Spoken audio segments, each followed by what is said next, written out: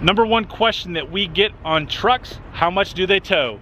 Most salespeople can't answer that. We have to look up, we have to guess, but now on the 2019 Silverados, every single truck has got something that no other truck has on the market. We're gonna talk about it in this video.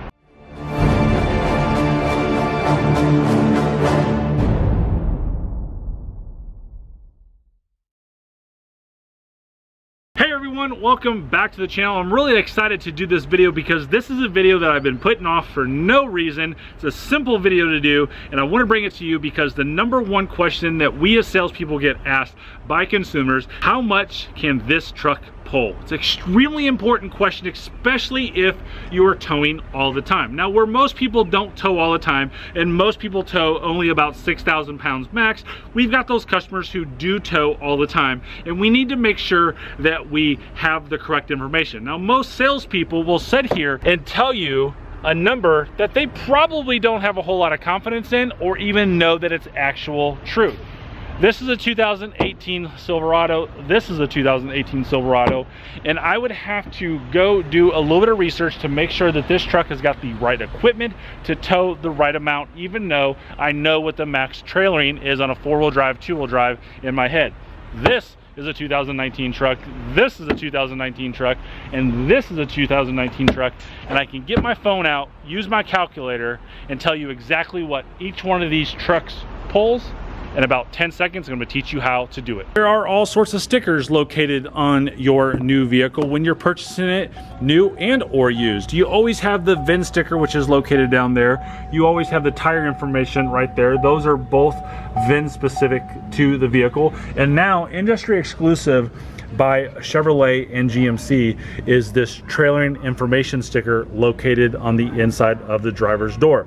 Now, this sticker, where it has a whole lot of numbers on it, is actually going to be very helpful to you when you buy, borrow, or rent a Silverado to tow something. And I'm going to share with you in this video exactly how to use those numbers so that way you know you're not getting the wrong truck. I'm using this truck behind me because we have installed accessories on this showroom truck. So it is very important when I talk about this down the road in this video of knowing what you have installed accessory wise or have inside the vehicle, because we have added tonneau cover, we have added wheels, we have added steps that do not come from the factory, that are not on that window sticker.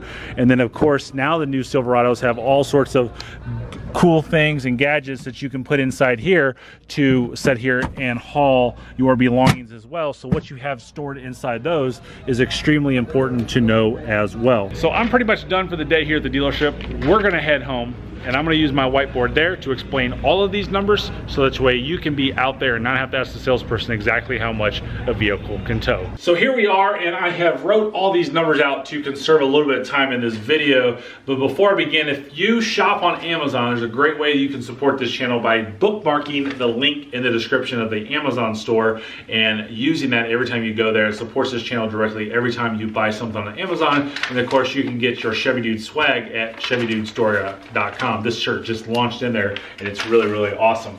So all these numbers are on this sticker on the inside of the door. You can see there's 6 different numbers on here. We have GVWR, we have GCWR, we have GAWR, max payload, max tongue weight, and we have curb weight.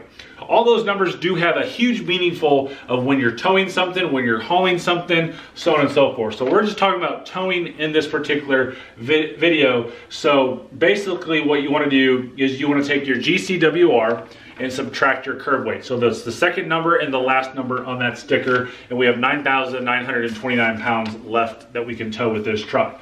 Then you want to account for your people, your cargo, and any miscellaneous stuff. If you have something in the bed, if you have tools stored in the truck, whatever the case may be, if you have one person, 2 people, 3 people, 4, 5, 6 people, whatever the case may be, whatever that number is, you got to subtract that. In this case, I use 350 pounds. Because that could be a couple good sized people or one person and a bunch of junk or whatever the case may be. So we're right over 9,500 pounds there. Just rounded at 500 pound tongue weight. So we took that out. We're at 9,079 pounds. So added equipment. I showed you that truck earlier in the video, and that truck has some accessories on it that we put on our showroom floor truck to show people what they can do to their trucks. So that truck did not come with those steps with those 22-inch wheels or the tonneau cover and the under seat storage. All of those have some sort of weight going to the truck. You have to take in accountability for stuff like that. So if you put steps on, if you put bed covers on, or whatever the case may be, make sure you understand what those approximately weigh, so that way you can account for those. I'm using 0 to keep this demonstration very simple.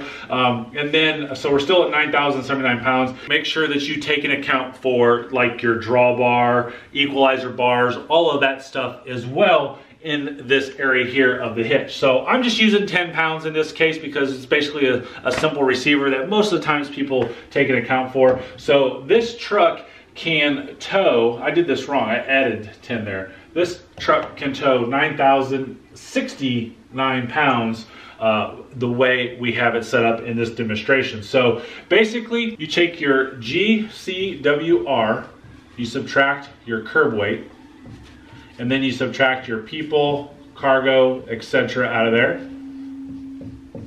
Take out your tongue weight, take out your added equipment, you take out your hitch and accessories, and that equals your max trailer weight. Very, very simple to do based off of having this sticker on the inside of your door.